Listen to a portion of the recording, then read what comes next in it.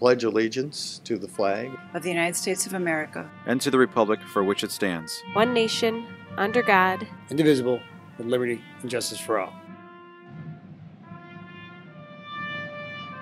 Good morning, RHS. I'm Ashley Lett. And I'm Katie Schertz, and this is your Daily Dose for Thursday, April 28th, 2016.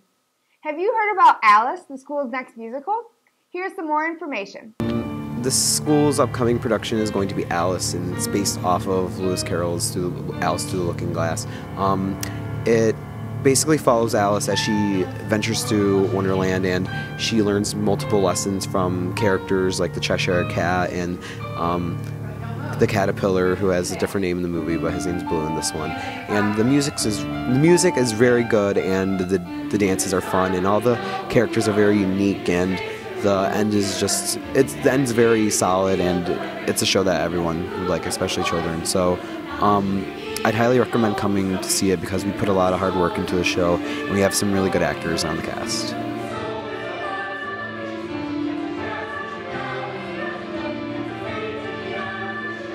Remember, the show is this Friday and Saturday at 7:30 and this Sunday at 2:30. Attention juniors, Senior Rec Day shirts are on sale. Order forms can be picked up in Mrs. Comiskey's room and are due May 25th. Be sure to purchase some Bass Club apparel from Wine.Tees and help support your fishing bears. Rachel Krett talked to students from the Winter Line to see what it's like. Hey RHS, I'm Rachel Krett, and this week I decided to take an in-depth look on Winter Line and the students at RHS that are involved.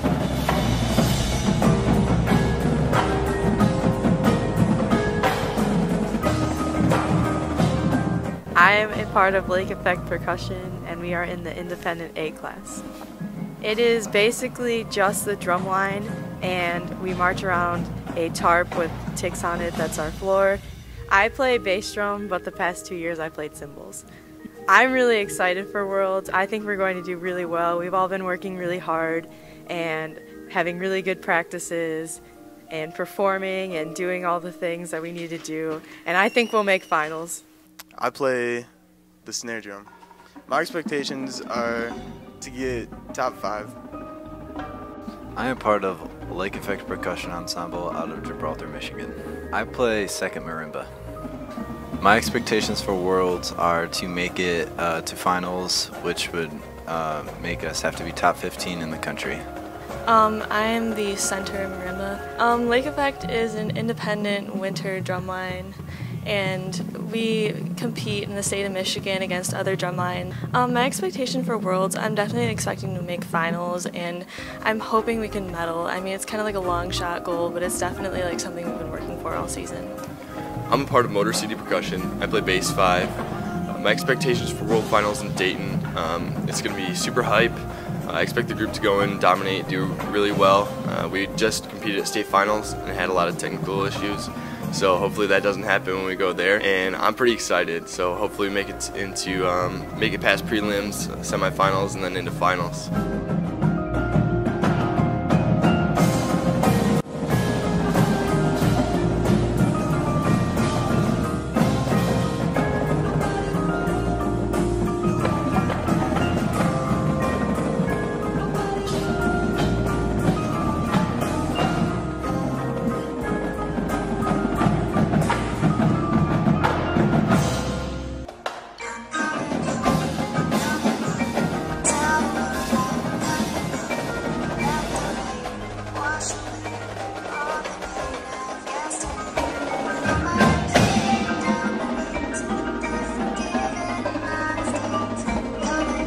At Worlds in Dayton, Ohio, Lake Effect took a score of 81.52 in their Independent A class, earning them 13th place.